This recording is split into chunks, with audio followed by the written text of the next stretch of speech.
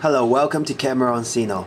In this video, we will show you how to change the battery for Samsung Galaxy Nexus. We will first take off the back cover.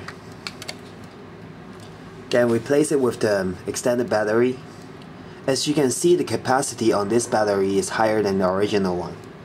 It is 1800 mAh on the original one.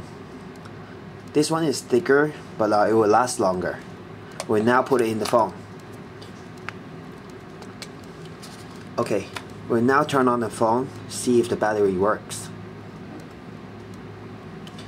Now I'm going to put the back cover on this phone to see if everything fits. There's a stand on the back. You can actually open it, then watch video, put it on the table. Okay, you can put it this way, another way, and the other.